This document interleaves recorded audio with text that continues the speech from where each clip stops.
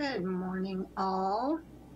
It looks like we do have a quorum with Petaluma, North Marin, Valley of the Moon, Santa Rosa, and Sonoma. Let's see, I noticed we have some alternates both from Windsor and Rohnert Park. I'm not sure if they're filling in. Secretary Manis, could you either unmute or promote Shannon Catula from Windsor and Vanessa Garrett from Rohnert Park, and we'll see if they're filling in for their reps this morning.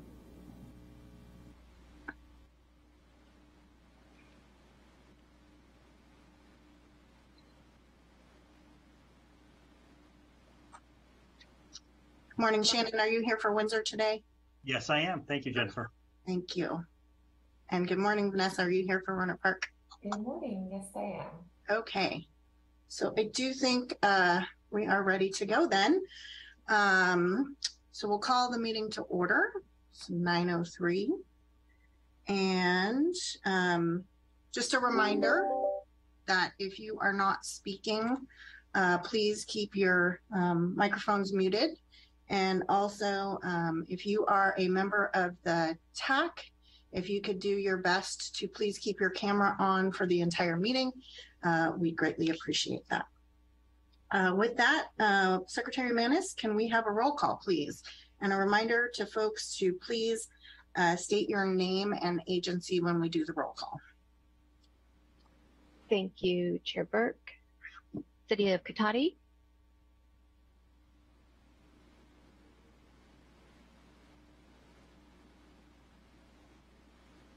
City of Petaluma.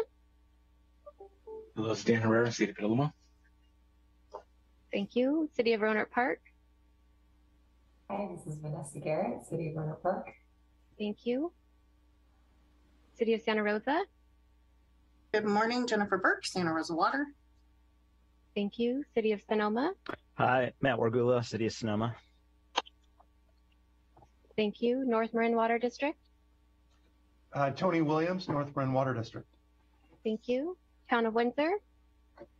Shannon Catula, Town of Windsor. Thank you. Thank you. Valley of the Moon Water District. Good morning, Matt Holner, Valley of the Moon. Thank you. Marin Municipal Water District. Paul Cellier, Marin Municipal Water District. Thank you. Additionally, it appears there are a number of attendees today. Secretary Manis, real quick, Cotati joined just a little late, so can you call on them, please? Thank you. City of Cotati. Yes, Craig Scott, City of Cotati. Thanks for looping me in. Thank you. Okay, going forward with... Yes, public, please. Thank you. Thank you. Additional attendees on Zoom are Brenda Edelman, Colin Close, Dale Robert, Elise Miller with Santa Rosa Water, Eric Miller, Jake Spalding, Sonoma Water, Kent Gilfie, Kimberly Zunino, Santa Rosa Water, Margaret DeGenova, Peter Martin, Santa Rosa Water. We also have on from Sonoma County Water Agency, Scott Carter, Paul Piazza, Grant Davis, Don Seymour, David Manning, and Brad Sherwood, Andrea Rodriguez. And I think I've captured everyone. Oh, and we just had another attendee join. Hang on.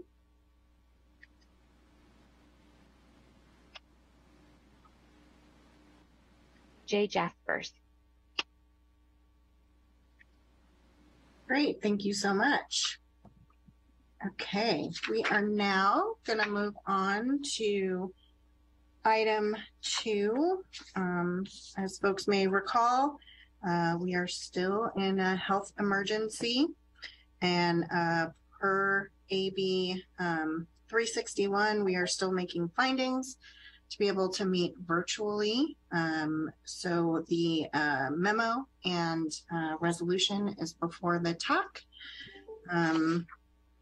Any questions or comments from TAC members on this item? All right, seeing none, before we take a motion, we'll open this up for public comment. If you'd like to make public comment on item 1, please raise your hand via Zoom. If you are on the phone, which I don't think we have anyone, but if you are, dial *9 to raise your hand.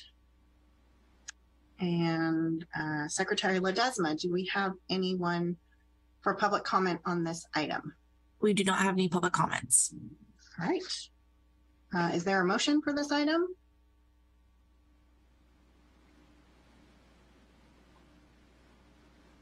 So moved.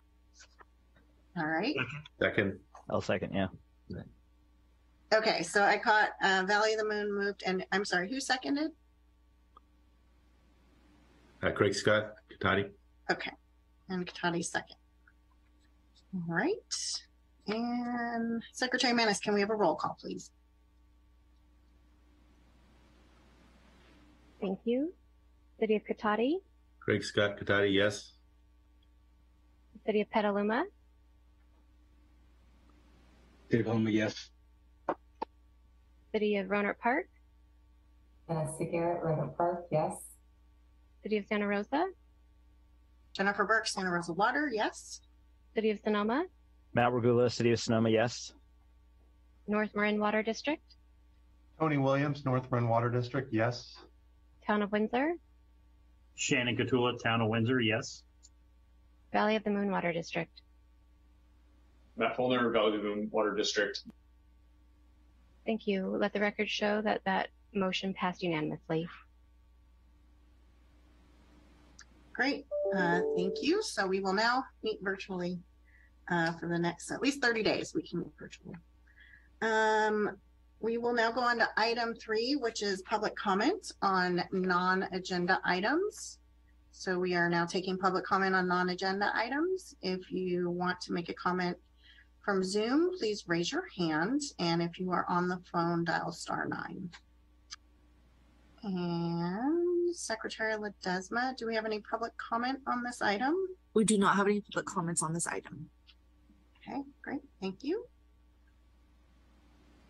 Okay, we'll now move on to item 4. These are the September 12th minutes. Do we have any questions or comments from TAC members on this item? All right, seeing none, we are now taking public comment on item 4. If you're on Zoom, raise your hand. If you're on the phone, dial *9. And anyone wishing to make public comment on item 4, Secretary Ledesma, do we have any public comment? We do not have any public comments. Okay, and Secretary Manis, can you please do a roll call vote of the TAC members? Oh, sorry, we need a motion in a second. My bad. Thank you. Sorry. Is anyone willing to make a motion on this item? Sorry, there was someone outside my door. They distracted me. Tony Williams, North Marin Water District, I'll move this item. Thank you, Tony. We have a second? Shannon Catula, Town of Windsor, second. All right, so we have a motion from North Marin and a second from Windsor. Now, Secretary Manis, can you do a roll call vote, please? Thank you. City of Katati, Craig Scott, Katati, yes. City of Petaluma, Dan Herrera, City of Petaluma, yes. City of Roanoke Park, Vanessa Garrett, Roanoke Park, yes. City of Santa Rosa, Jennifer Burke, Santa Rosa Water, yes.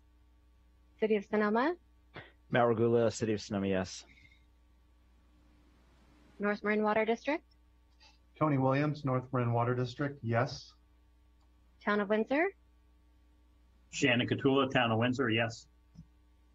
Valley of the Moon Water District. Matt Fulner, Valley of the Moon Water District. Matt, I'm sorry, I did not hear you. Can you please repeat your vote? Yes. Thank you. Let the record show that this motion passed unanimously. Great, thank you all. Okay, so we will now move on to item number 5, which is our water supply conditions and temporary urgency change order. And Don Seymour with Sonoma Water will be making the presentation. Don? Good morning, Jennifer. Good morning, members of the PAC. So starting with Lake Mendocino, storage is currently just a little over 40,600 acre feet. Compared to last year's storage, which was about 14,800 acre feet. So the reservoir is about 26,000 acre feet higher than it was last year. That's good news. And a lot of that has been to do with filing the temporary change petition and reducing those minimum stream flow requirements. So we have observed demands on the river drop quite a bit, and in response, we've made a number of release reductions, particularly from Lake Mendocino. Releases are currently about 60 CFS. Lake Sonoma is currently just a little over 110,000 acre feet, compared to just under 109,000 acre feet last year. So 1,200 acre feet more. So basically the reservoir is in about the same condition it was last year. And it's currently losing about 200 acre feet per day. We continue to manage the system under the existing order that was issued at the beginning of the summer. That order expires on December 13th. We are continuing to do the monitoring and reporting requirements.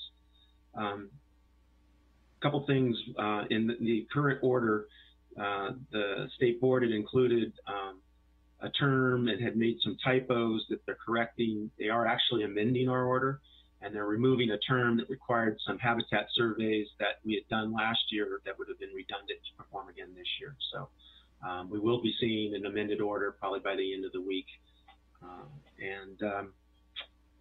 Other than that, we are moving forward to file another temperature change petition, and that's really in response to the condition of the Powder Valley project. PG&E, we anticipate, will continue to just make transfers to meet their FERC obligations and their obligations in their contract to Powder Valley Irrigation District. So just like last year, we'll be filing a temperature change petition to have the minimum stream flow requirements determined based on storage thresholds at Lake Mendocino. We hope to file that in the next 2 weeks so that the state board has plenty of time to process that order and have it in place before that December 13th deadline or expiration date.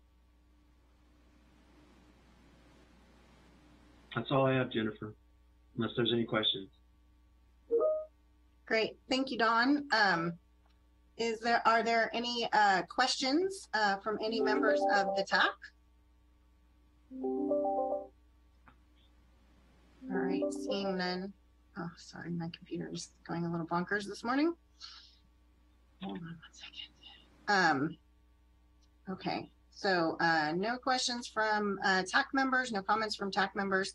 Thank you for the presentation, Don. Just for clarity for the TAC, the requirement in the temporary urgency change order has the reduction in diversions through the end of this month. Is that still the case? Are we thinking that there's going to be any changes or extension from State Water Board? No, not anticipating that at all. And also, if we do end up getting some storm events that take the flows up to 125 CFS at Hacienda Bridge before that, the term goes away also, Jennifer. Okay. Well, let's hope for some storms in the horizon. And then I think I noted earlier, and I don't know, Dawn, this may or may not be an answer you have, but with the last storm that came through, the State Water Board lifted some of their curtailments for a little bit of time. Are those back in place, or are they still lifted as of this moment? They're still suspended, and that was primarily riparian rights that they suspended those curtailments. And so, and that, a lot of it just has to do also with demands on those demands on those permits really dropping down. Mm-hmm. So, and that's part of what we've seen in the river, that there's just not a lot of demand on the river right now. But, so you're not really seeing an impact from that suspension? No. Great. Any other questions or comments from TAC members? All right, seeing none, we'll now open it up for public comments. We're taking public comments on item 4. If you wish to make a comment, please raise your hand on Zoom. If you're on the phone, dial *9. And Secretary Ledesma, do we have any public comment on this item? We do not have any public comments. All right, great. Thank you so much for your presentation, Dawn. All right, we will now move on to item 6, the Sonoma-Marin Saving Water Partnership. Item 6A is our 2022 water production compared to 2013. As folks may recall, we are still reporting based on some legacy requirements from the State Water Board to compare to a baseline year of 2013.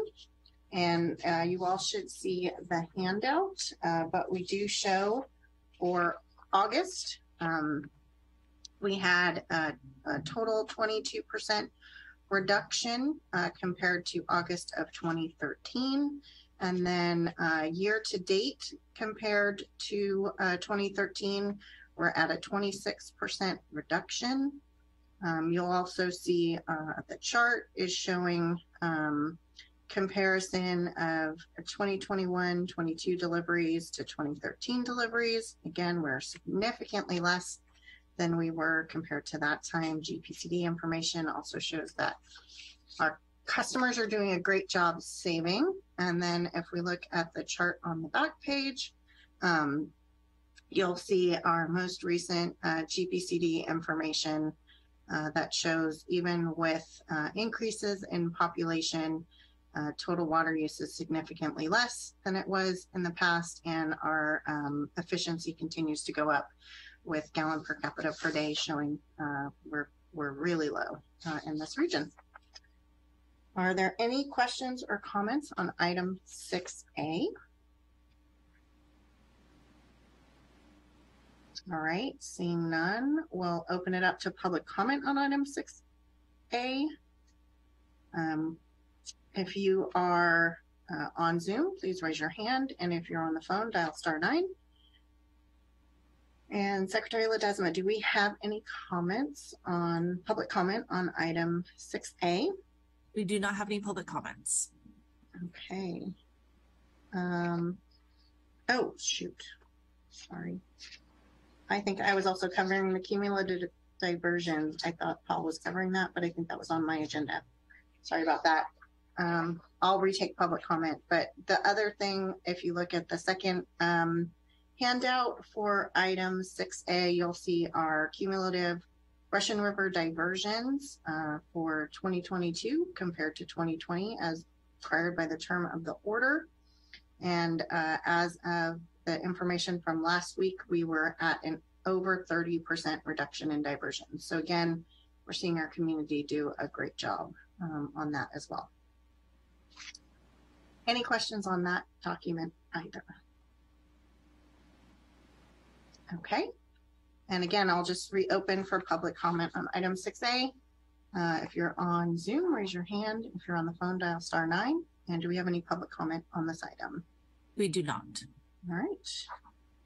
We'll now go to item 6B, which is our drought outreach messaging. And Paul Piazza and Andrea Rodriguez from Sonoma Water are making the presentation. Great. Good morning, everyone. I'll go ahead and get us started this morning. Please, Paul, feel free to jump in as we go. But here is your outreach update for the month. Next slide, please. We did our usual messaging, so thanks to our contractors and their outreach. We messaged on drip systems, tree care systems, gray water, rain harvesting, and our water smart plants. We specifically had a great gray water radio show on KBBF, so we're also making sure we reach our bilingual community. You might have seen us streaming on Comcast, our print digital ads, mostly with our Sonoma media partners, videos, social media, and again, radio. Thank you. Next slide, please. We were out in person on a beautiful soggy Sunday morning out at the Fiesta Independencia at the LBC with our Sonoma Water partners. And while the turnout was a little bit light and it was hard to pass out our drought kits while they were filling up with rain, it was great to be out there. It's a great annual event. So At least we were out there. Everyone was out there getting a little soggy. Next slide, please. This one, unfortunately, last minute cancellation. We had one more pop-up we thought was going to happen in Petaluma, and we just found out it got canceled. So unfortunately, the slide is just out of date a little bit. So, but we had a great series of summer pop-ups, and we want to thank all of the water contractors who put on an event at their farmers markets, with their hardware stores. It was a really great way to do some outreach in a coordinated effort. Next slide, please. And lastly, we have our virtual town hall that we're partnering with our county communications team. So this is coming up next Thursday, the 13th. We have a lineup of Brian Garcia from the National Weather Service, who's going to give a little bit more of a focused long-term weather prediction, if you will, as well as Brad Peterson, who's going to talk about vineyards and how they use water. And then we'll have another speaker, Jeremy, that will talk to the well owners and well health to sort of address the county well permit discussion that's going on that level. So please tune in next Thursday for our drought town hall, or feel free to share it as well on social media to let everyone else know it's happening. Those are a great resource. And next slide, please. There you go. Ta-da. If you have any questions or if you need anything, please let Paul or I know. Thank you. Are there any questions or comments from the tech on this item?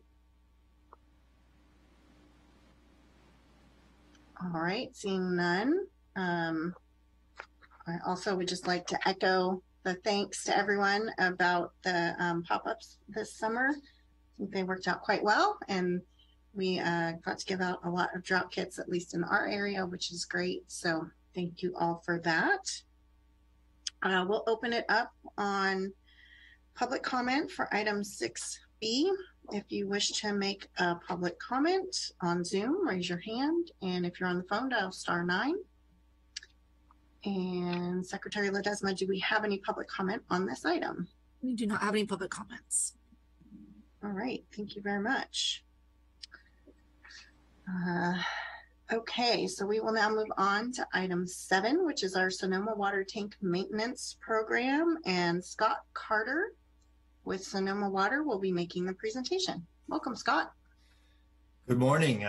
Thank you, Chair Burke and members of the TAC. So again, my name is Scott Carter. I'm one of the operations engineers at Sonoma Water, and I was asked to give you an overview of the recently approved 10-year tank maintenance agreement. So next slide, please.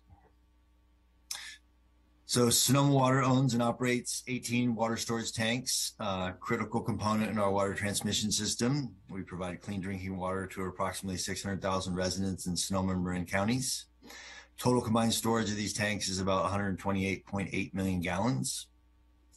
These tanks provide operational storage that keep the water system running during power outages, provide equalization volume to meet peak demands. So good stuff there. Next slide, please. We recently entered a 10-year agreement with Superior Tank Solutions. They were chosen from a competitive RFP selection process. The agreement is just over $8.2 million funded through the water transmission budget. The end date on that agreement is August of 2032, with the ability to extend up to 2 additional years. And we did retain the ability to cancel this agreement at any time without cause if things weren't working out the way we wanted it to. So next slide, please. So the purpose of this agreement is to initially understand the condition of each tank. And I'll talk about the 13 tanks here in the next slide a little more. But so initially we're gonna do a real good job of understanding the condition of each tank, followed by a maintenance and repair activities through the duration of the agreement that will include cleaning of the tanks, providing routine maintenance, as well as minor repairs, and on-call support as needed. During this work, Sonoma will oversee Superior's activities, and we will continue to maintain full control of the system and the operation of the water storage tanks during the duration of the agreement. So this agreement is accomplished in a 2-phase approach. Next slide, please. Next slide, there you go. Thank you. So phase one of this work is cleaning condition assessment of 13 tanks. So we have 18 water storage tanks total. We recently rehabbed 2 of those tanks, the Forestville tanks. And then we are actively in our design section are working on the rehabilitation project for 3 more tanks. So those 5 tanks are already underway. So the remaining 13 tanks in this phase one work, we're going to do a very thorough assessment of that. That's going to involve draining the tank. So we're gonna drain the tank back into the system, so we're not wasting any water there. We're gonna isolate the tank, valve it off. Almost all of our tank sites, with the exception of Castania, we have multiple tanks at a site, and so we're gonna take one tank offline at a time, such that the system, nobody will be affected in terms of service and what have you. So we're gonna drain that tank. We're going to, as the photo shows there, we're going to put scaffolding inside the tank. We're going to get in there and do a chemical rinse and get the tank as clean as we can get it. So just, as clean as we can get it. We're going to we're going to test the coatings, interior and exterior, to make sure that there's no problems with matching with the coating that we're planning to do. We're going to put a magnetic flux leakage survey equipment on the floor of the tank to look for metal thickness, any signs of deterioration or what have you on the floor of the tank. And then we're going to put a structural engineer up on that scaffolding inside the tank to get up close and personal with every part of that tank, both inside and outside. And so with that information, that'll all be put into a report. So for these 13 tanks, we're going to do as comprehensive a survey as we can that includes all this information. That's going to feed over to our design section at Sonoma Water, where they're going to take that information. They're going to prioritize these tanks in terms of, if the survey shows that one tank needs more attention or sooner attention than the other, we're going to try to move that up the list. We're also going to use that in terms of budgeting, understanding kind of what kind of repairs may be necessary or regulatory upgrades, such that when we do that bigger project, the recoat, the rehab, that we have the budget and we're planning to do that. So, we're trying to eliminate those unknowns. Next slide, please. So phase 2 of the work is for all 18 tanks. All 18 tanks through the 10-year term of the agreement. This is accomplished in 4 parts. The first part are annual visual inspections. So Superior is going to come out once a year per tank. They're going to take a look at the whole tank, the interior, exterior structure, what have you. They're going to calibrate equipment, cathodic protection, liquid level indicators. They're going to inspect the site perimeter, and they're going to look at the tank openings, screens, vents, as well as safety items, ladders, platform railings, making sure that that we're up to regulatory spec and what have you.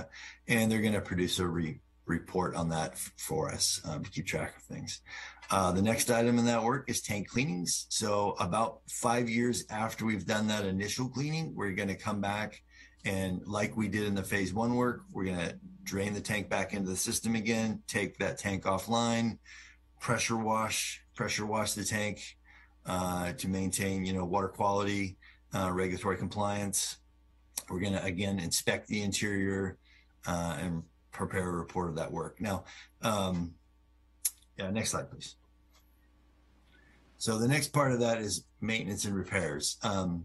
So if there are, in one of those inspections and what have you, we've identified a need to do some repair or maintenance, we've maintained a certain part of this budget to go in and do what I would categorize as minor repairs. And so in terms of complying with the public contract code, we can't do the full-blown project, but if we see something in there, maybe touching up a coating or a regulatory upgrade, we're going to use the ideas to keep that budget to do that and what have you. Ideally, that's going to be coordinated with that cleaning that I just mentioned in the previous slide, when we've taken the tank offline and we can get in there.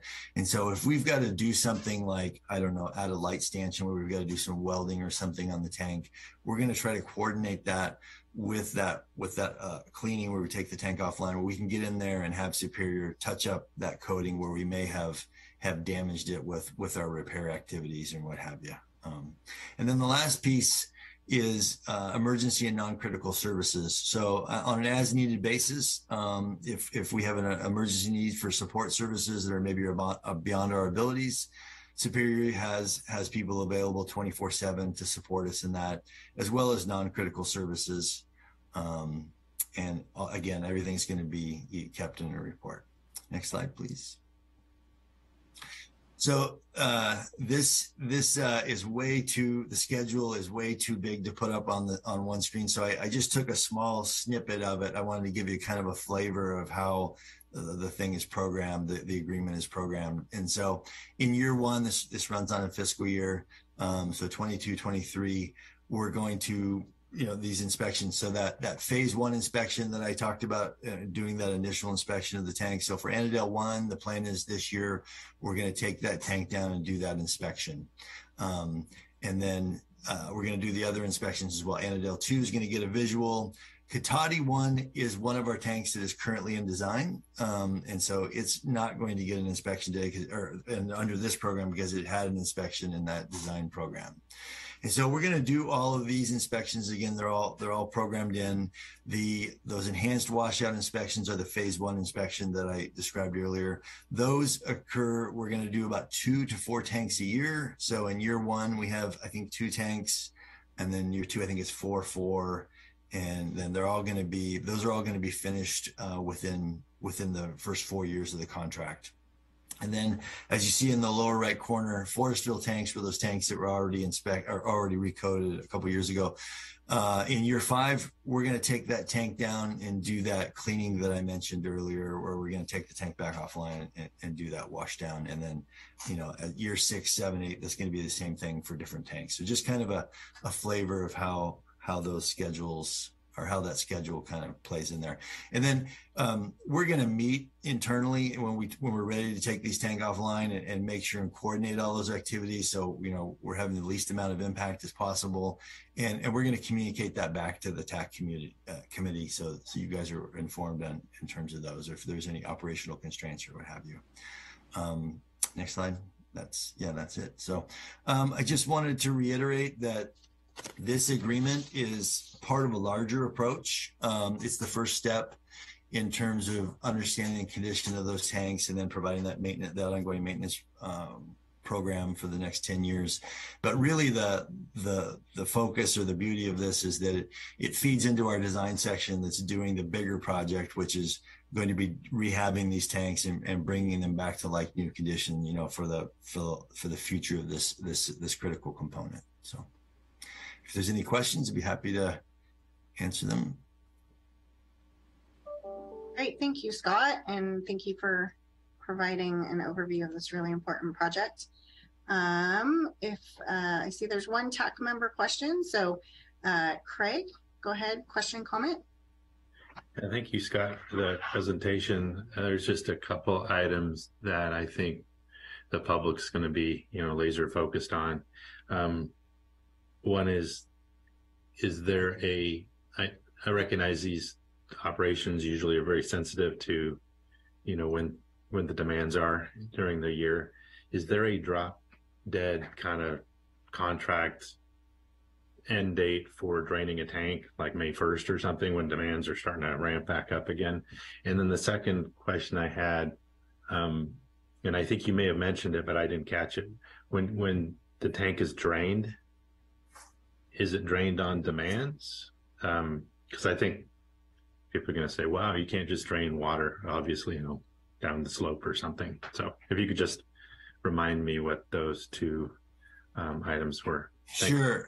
So when the tanks are drained, we're able to drain almost the entire tank back into the system. So we'll drain it back into the system. We're going to get down to a couple, 3 inches in the bottom of the tank. That part will be pumped to ground. And by the way, when we're doing that cleaning and that last piece of water, that's all going to go through filtration bags through our non-stormwater permit release program and what have you to control all those flows. So that's all handled. But we're definitely going to do everything we can to minimize the amount of water that comes out. And we get that down pretty low. As far as a date on the draining the tanks, we don't have a drop dead date. We're meeting internally, looking at demands and what have you to do those. So, for example, Annandale 1 that I mentioned, we're gonna do that big inspection and take it offline. The plan is we're targeting January for that. So, during the winter months, when the demands are a little lower in terms of irrigation or maybe an emergency service or the fire or what have you, I don't know. But in trying to target those dates when demands are a little lower. Now, that may not always be the case. And before we do that work and take that tank offline, we're meeting internally to look at all of those circumstances and try to figure out those dates. So Annandale 1's targeted for January. The next tank, I can't remember which one it is targeted for February. So that tank, during those inspections, we expect it to be offline for about a month while we do that thorough inspection and cleaning and what have you. Subsequent, the visual inspections, the tank won't be offline at all. The cleaning, it'll be off for a couple weeks. So. Great, thank you. Thanks, Craig. Are there any other questions or comments from the TAC? All right, thanks, Scott. And I'm guessing you're coordinating, some water operations staff are coordinating with contractor staff so that folks know, or operations staff, so that folks know when you're planning, what it's going to look like, if we need to try and top off storage to some extent in our systems to help with whatever that deficit in storage will be when you take the tank offline. Absolutely. Great, thank you. Any other questions or comments from TAC members? All right, seeing none, we're now taking public comment on item number 7. If you wish to make a comment via Zoom, please raise your hand. And if you're dialing in via telephone, dial *9. And Secretary Ledesma, can you please facilitate, I see we have one hand, can you facilitate public comment on this item? Yes, we do have a public comment from Brenda Edelman. Brenda, you do have permissions to speak now. Can you hear me? My question. Yes, we can. Thank you. My question, I was just wondering what kind of, if any, water quality testing you do of the water in the tank. Do you do it on an ongoing basis periodically? Do you test the water at the bottom to see what the quality is there? And what kinds of constituents would you test for if you do? So in terms of the system, yeah, we have various test points throughout the system that test for water quality, and there's a whole standard set of tests. Not really my area, but yeah, there are. In terms of this tank program, when we take a tank offline and drain it, we're gonna filter all that, drain it, and then when we put it back online, we're gonna chlorinate it. Drain it, run tests, Bacti tests, and make sure that we meet all water quality requirements before we put that tank back online. Thank you. You're welcome. We do not have any additional public comments. All right, thank you. And again, thank you, Scott, for giving us an overview of this program. Appreciate it. Thank you for having me. All right, we're now going to move on to agenda item number 8, which is our biological opinion status update. And we're going to have David Manning with Sonoma Water giving our presentation. Welcome, David. We haven't seen you in a while. It has been a little while. Thanks, Jennifer. Everybody hear me okay? Very yes, good. we can. All right. So this is probably looking pretty familiar. I know we update these, we really do, but some of these things change slowly. So on the fish flow project, you're not going to see any new action there, but there is work going on, certainly behind the scenes. I would say to adapt to the ever-changing Potter Valley project and its consequences for the Russian River. So rest assured, staff are working both in Dawn's group on the water resources planning and environmental side to try to figure out a way to predict the future in the eel and the Russian River watershed, which is a challenge that I think more than 100 people probably grapple with on a weekly basis. Moving into the Dry Creek project, maybe we'll slide down the screen just a little bit there. We do have a lot of great work going on there. And Jennifer, I'm glad that you could join us a couple of weeks ago to see some of the progress out there. We're working right now, or I should say the Army Corps of Engineers is working, managing the construction for phase 4 of the Dry Creek project in Reach 13. It's a 2-year construction process for each phase of the work in Dry Creek. So they're getting close to wrapping up their work in Reach 13A. 13B has already been completed. Next year, they'll return to the site, the same contractor, McCullough Construction, and we'll work on Reach 10. In total, that's about 1.2 miles of habitat enhancement on the creek.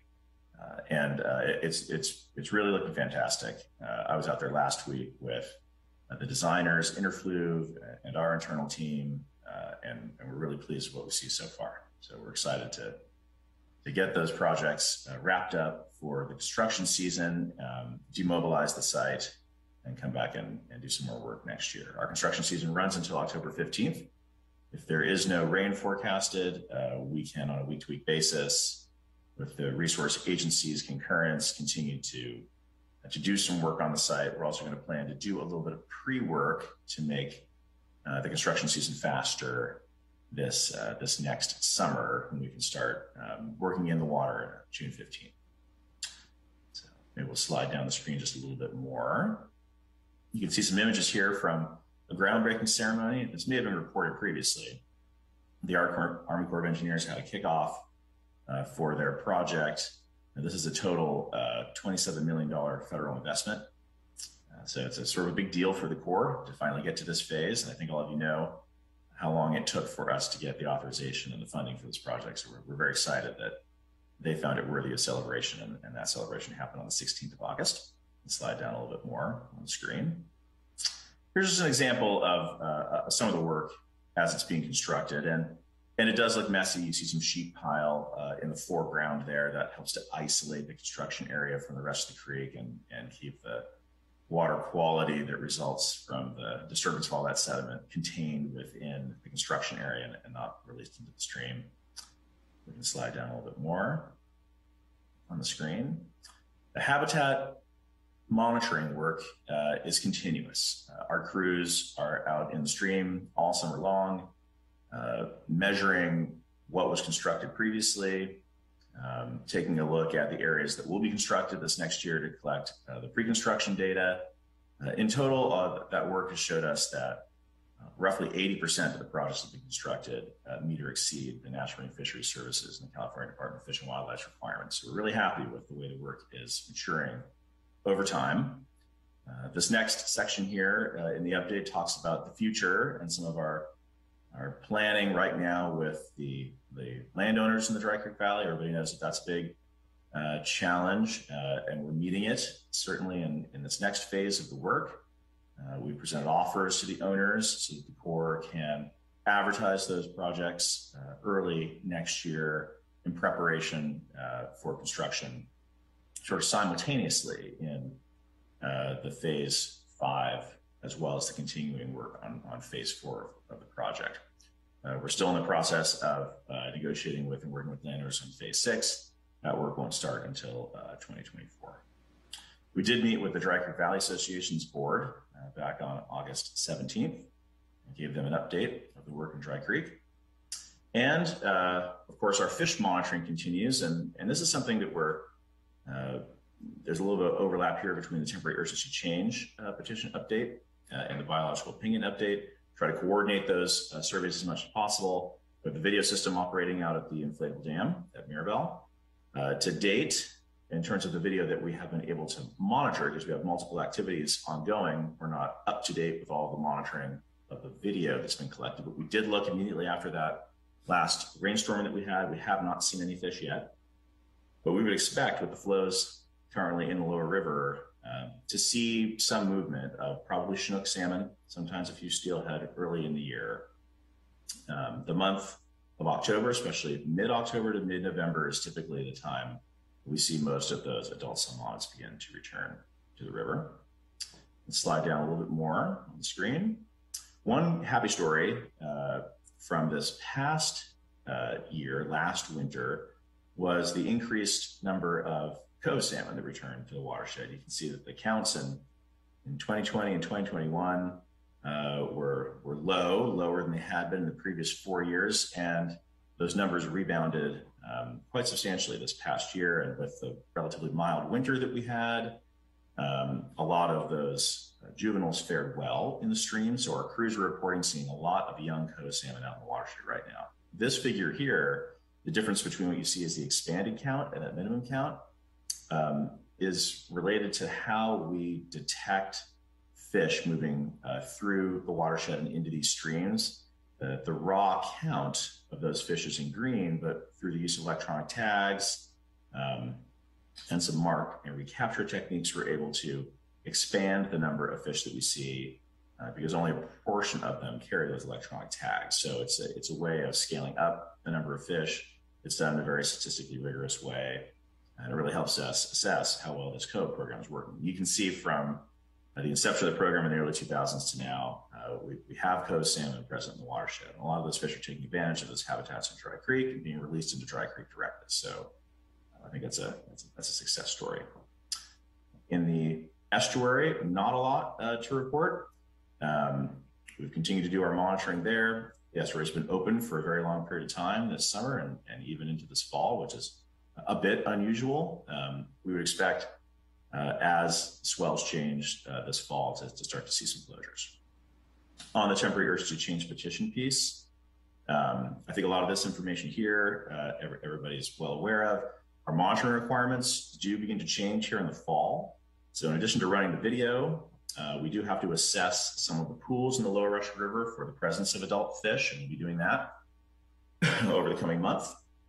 The same thing is true in Dry Creek, and then upstream into the upper Russian River as soon as more fish are observed on the video at Mirabel. So the resource agencies have us not just relying on the video, but also looking around our crews in the river, snorkeling, measuring some of the riffles, the shallow areas in the lower Russian River to assess how well the flows we're releasing, especially from Lake Sonoma and Dry Creek, are meeting the migration needs of the fish. And last but not least, the biological assessment for the new biological opinion is making great progress. This week, we are receiving a complete administrative draft, an internal draft for our review and the Army Corps of Engineers review. The first time we've seen it all sort of put together. We will review that and then turn that over to the resource agencies for their first real look at this biological assessment. That's sort of an iterative process. We won't hand over what we consider a sort of draft final to the resource agencies until February of next year. And of course, that biological opinion expires in September, late September of next year. So we're hoping to have everything in place with the new biological opinion before that. And that is all I have, Jennifer. Thank you, David. Are there any questions or comments from members of the TAC? All right, not seeing any. Just in terms, David, I don't know if you can talk to this a little bit, but in terms of the fish flow project and the draft EIR and the schedule with the new the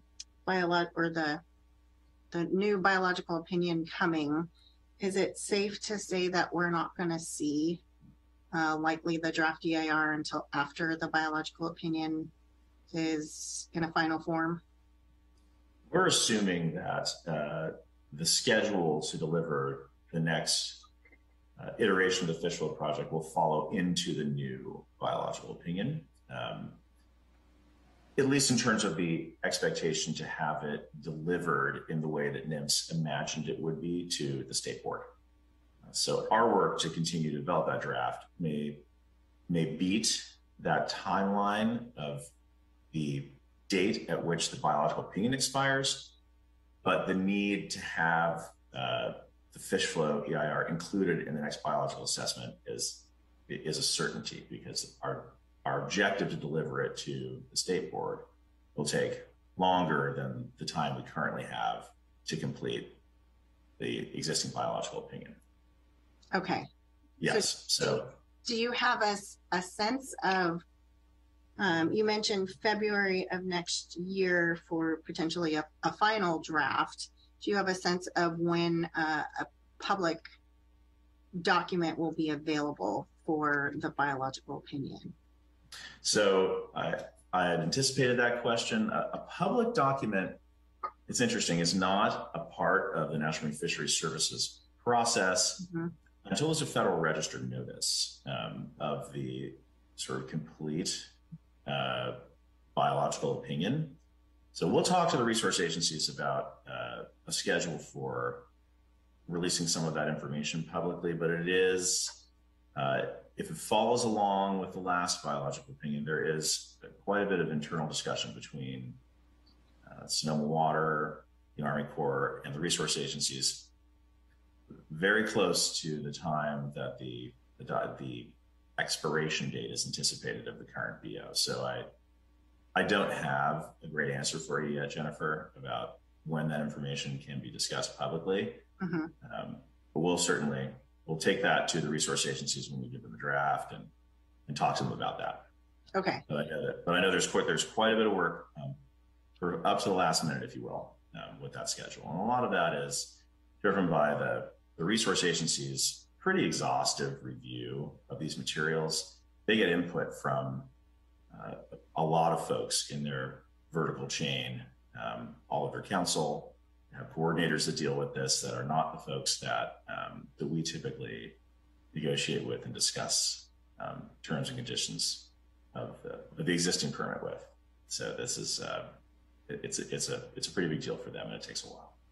So it may be sometime in the fall, if it's close. I think no. I would assume that it's sometime next year. No, fall of next year is what I meant. Correct. Yes. Yes. Okay. Fall of 2023. Correct. Okay. And so I'm guessing that the draft EIR is probably going to be somewhere along that same schedule then. I hope so. All right. Thank you. Any other questions or comments from TAC members? All right. Seeing none, we're going to open up for public comment on this item. So we are now taking public comments on this item. If you would like, this is item number 8. If you would like to make a comment, please raise your hand via Zoom. If you are on the phone, dial *9. And I see we do have one hand on raised. So Secretary Ledesma, can you facilitate public comment on this item? Yes, we have a public comment from Brenda Edelman. You have permissions to talk. I have some questions similar to Jennifer's. During the first round, the biological assessment, I think, took a couple of years, but there was a public review process at the end of it. Then the National Marine Fisheries Service took 1 year or more to write the biological opinion, for which there was no public review, unfortunately. And I'm just wondering, the EIR you mentioned, is that coming after the biological assessment? And I guess you're uncertain as to when that would be released, but I would assume it would be before the final. I don't know, maybe you could explain that just a little bit more. Sure. So there's most certainly a very public process for EIRs, you're well aware, Brenda. And the EIR and the biological assessment, the biological opinion are related, but they're not linked in terms of their timing of release for public review, if that makes sense. Not quite.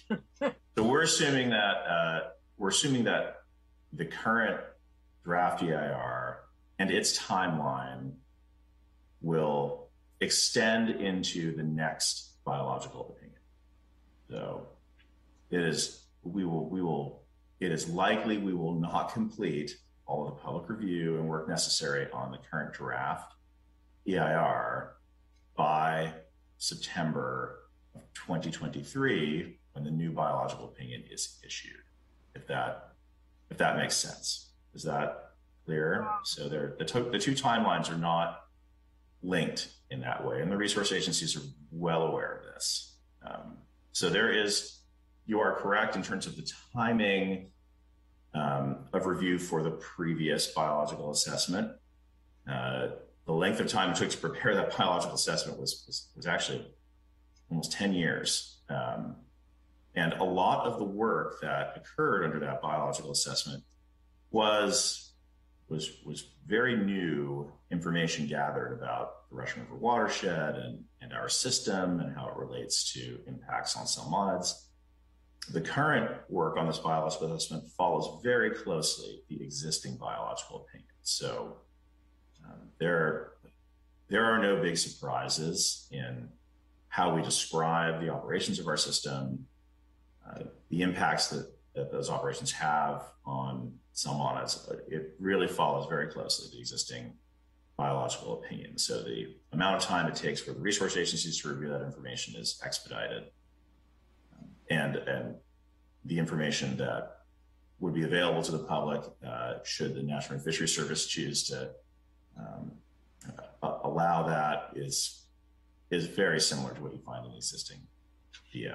So we did not, we started with that existing biological opinion as the template and described our progress in meeting the goals of the biological opinion, and that's the basis of the biological assessment that we'll hand to the resource agencies. So very different. We've learned a lot in the last 20 years or more of biological assessment and biological opinion implementation. Does that help, Brenda? I still have one follow-up. It sounds to me like the EIR will take place after the biological opinion is released, which would mean it would have no impact on the biological opinion. Am I correct about that? I'm not entirely sure what you mean about impact on a biological opinion. The National Marine Fisheries Service would still like to see what they requested and what we've suggested is implementable in a draft EIR, completed as part of the biological opinion, I should say, the Section 7 consultation process, right? So they will ask that we continue to work on submitting and getting that petition to the State Water Resources Control Board. Does that help? It will be a requirement of the biological. It will be a requirement of the next biological opinion that we complete the EIR process. I guess the only thing I'm trying to figure out is there any influence the public can have on the biological opinion and what the requirements are in that document? I think the short answer is there's probably limited impact that the public can have, honestly, on the biological opinion, but there's a lot of influence, as you know, Brenda, that the public will have over the EIR and flows in the river. Well, maybe I'll talk to you further another time on this. Certainly. Thank you. All right, thank you, Brenda. And I think if I'm summarizing correctly, similar questions we had asked in the past, but just trying to better understand the public process. And I think we've been told that this is really a Section 7 consultation, which is in between the agencies, and we're not going to really see anything until there's pretty much a final product. So, all right. Any other questions or comments on this item? We do not have any more public comments on this item. Great. Thank you, Easter, and thank you, Secretary Ledesma, and thank you, David, for the presentation. Thank you. All right. We are now going to move on to item number 9, Potter Valley Project Update, and Don Seymour with Sonoma Water making this presentation. So there's not a lot to report since Pam's update, or since Pam reported out at the last TAC meeting in September, Jennifer.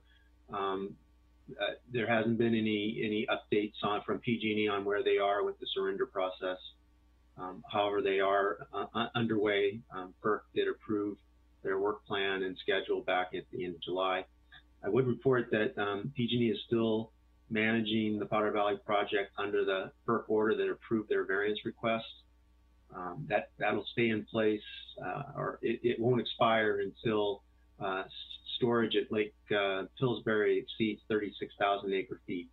And right now they're at about, I believe, around 34.5 and declining because of a consultation with Fish and Wildlife and NIMS on releasing block water for improved habitat conditions below Scott Dam and Cape Horn Dam. So they're planning on releasing approximately 2,500 acre feet. I think they're about getting close to halfway through that amount. And then, so this variance will remain in place until we start seeing some storm events, which means inflows into Lake Mendocino are going to be pretty darn low. PVIDs really cut back on their requests. And as of October 15th, their maximum delivery request goes to 5 CFS. And then the East Fork minimum release under this variance is 5 CFS. So starting October 15th, we'll see about 10 CFS coming in through the project until the variance expires.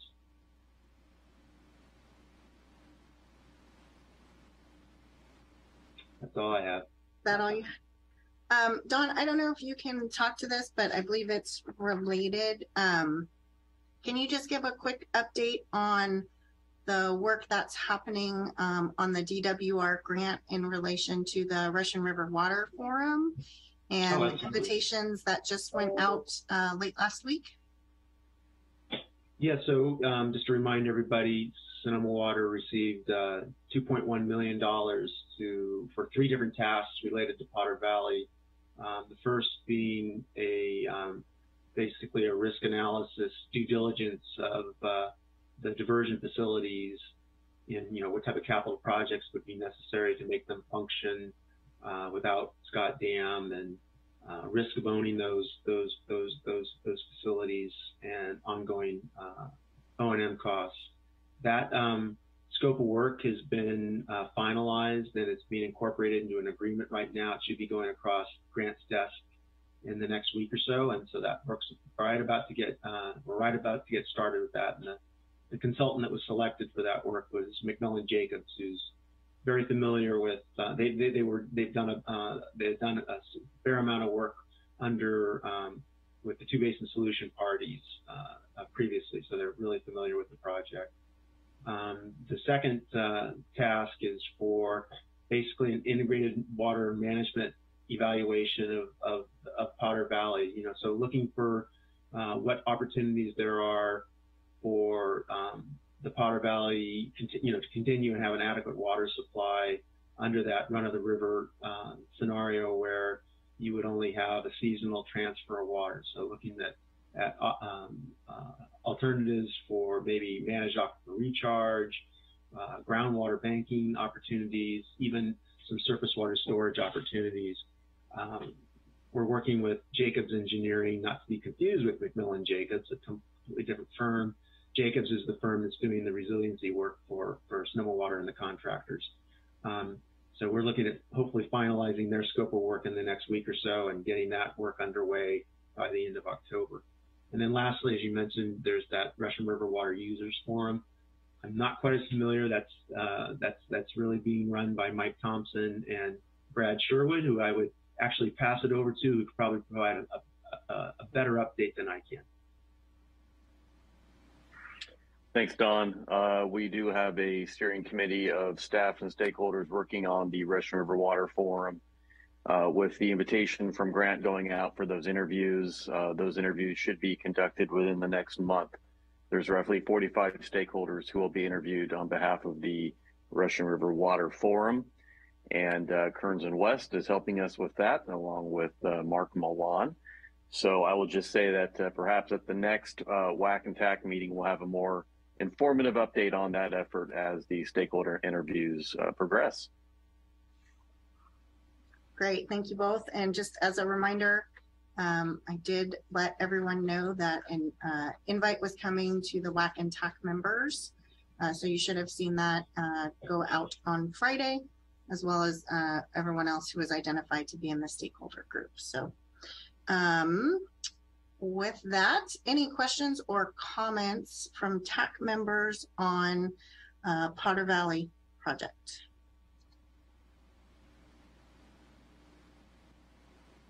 All right, seeing none, we will now take public comment on item 9. If you wish to make a comment via Zoom, raise your hand. And if you're dialing in via phone, please dial *9. And Secretary Ledesma, do we have any public comment on this item? We do not have any public comments. All right, thank you so much. And thank you, Dawn, for that update. We're now going to move on to agenda item number 10, which is our Sonoma Water Government Affairs update. And Brad Sherwood will be making the presentation. Good morning. Good to see everybody. This will be a brief update on the federal of the House here. Your Sonoma Water team is going to Washington, D.C. in 2 weeks with a coalition of agencies from throughout the West to advocate and educate Congress on seasonal to sub-seasonal forecasting needs. As I reported out last meeting, we did get a $1 million appropriation for an S2S potential pilot project in the West Coast on this type of forecasting need. The head of delegation for this trip is Janine Jones from DWR, the Interstate Water Resources Manager, and a representative from the Western States Water Council. So our small delegation, which is essentially just Grant Davis and myself, will report back on those outcomes of those meetings at the WAC and TAC meeting. On the state side, as you all know, the governor had until last Friday to sign well over 1,100 bills. As of Tuesday, the 27th, he had vetoed 60, and we are still combing through his actions. One action that we're familiar with, and Jennifer knows this, is Senate Bill 222 did get vetoed by the governor. That is something that Aqua closely watched for us, and I'm happy to send around the governor's message on that. But essentially, the Water Rate Assistance Program and Water Rate Assistance Fund would have provided a water affordability assistance for drinking and wastewater services to low-income ratepayers through the State Water Board. However, it would be a permanent program with no funding tied to it. So the governor said once there is permanent funding sources allocated for this program, he would reconsider that. I will send out that letter to everybody. On the government affairs side, we've got some tours coming up with our amazing water contractors here. We're revving up for the Valley of the Moon Water District to come out and take a tour of our Wohler Mirabel Sonoma Water Booster Station. We're going to see the Spring Lake tanks. So that's this Wednesday. Looking forward to having those folks out. We have a pending tour with Santa Rosa Water and also North Marin. So we're just looking to get those schedules nailed down and welcome you all out to do similar tours. Again, please feel free to give me an email if you and your staff or board would like a tour of our system. We're happy to oblige and do that. Staff meeting presentations. Again, we welcome invitations to you all to come present to our staff. It's kind of the Water Contractor 101 talk. Our strategic plan, we're finalizing our key objectives. We hope to have our final strategic plan, something we can present to the WAC and TAC at the next meeting. We're going to have probably an internal rollout of that sometime in late November, early December. We have a new infrastructure video coming out. Yours truly, Mr. Scott Carter, who just did his VIP presentation here today. We're going to do a nice video on that storage tank maintenance project. And these videos, again, are made for all of us here on this call. So while we post them to our YouTube and social media videos, would love to collaborate with your communications PIO staff to get as many eyeballs on these videos so folks can learn more about our infrastructure projects. Speaking of that, we do hope that you all are participating in the Day Without Water. It's October 20th. I know our communications PIO team they're working on a social media campaign on that day. So please do reach out to Andrea Rodriguez of our PIO team to coordinate potentially as needed. And of course, it is Water Professionals Appreciation Week. So I just felt like just making sure that we all know that, and that hopefully everyone is appreciating your staff. And we've got a social media campaign again that our communications team is engaging right now. So just a heads up in case you didn't know that. And that is it, Jennifer. Short and sweet. Great. Thank you, Brad. And thank you for bringing up Water Professionals Appreciation Week. I know we here in Santa Rosa are very much celebrating this week, and we adopted a proclamation at our council last week. We're going to be having some board members and other members come out and speak to our staff and just thank them for all the great work they do. So hopefully everyone else is recognizing your staff this week. Any questions or comments from any TAC members on Brad's report? All right, seeing none, we'll now take public comment on item 10. If you wish to make a comment via Zoom, raise your hand. If you're on the phone, dial *9. And Secretary Ledesma, do we have any public comments on this item? We do not have any public comments. All right. Okay, thank you very much, Brad, and good luck to you and Grant back in DC. Just bring all that money back to us, please. All right, we will now move on to item 11, items for next agenda. Reminder that next month's meeting is a joint WAC TAC meeting, and that will take place on November the 7th. And we will be meeting in person only at the WAC TAC meeting on November 7th. So just wanted to remind everyone. Are there any particular items that folks are hoping to see on the agenda? All right, hearing none, I think we'll have our typical updates. And if there are no questions or comments, I'll open up for public comment on item number 11. If you wish to make a comment, please raise your hand via Zoom or dial *9 on the phone.